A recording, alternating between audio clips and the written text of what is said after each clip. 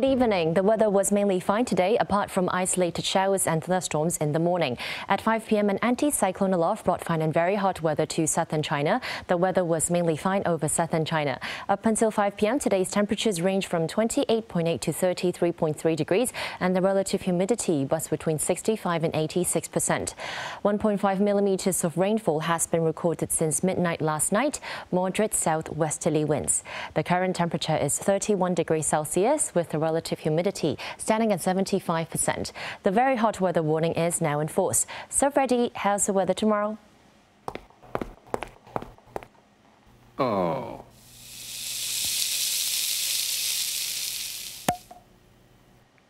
A few showers tomorrow. Temperatures will range from 29 to 33 degrees. Persistently very hot in the coming week. Tomorrow morning's air quality health risk will be low. The maximum UV index forecast for tomorrow will be about 11. Now to the latest global weather update.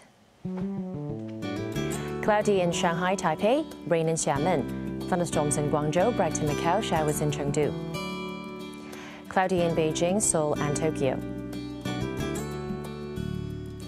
Thunderstorms in Bangkok, Ho Chi Minh and Manila. Thunderstorms in Kuala Lumpur, sunny in Singapore, rain in Jakarta. Rain in New Delhi, Karachi and Mumbai. Sunny in Cairo, Brighton, Nairobi.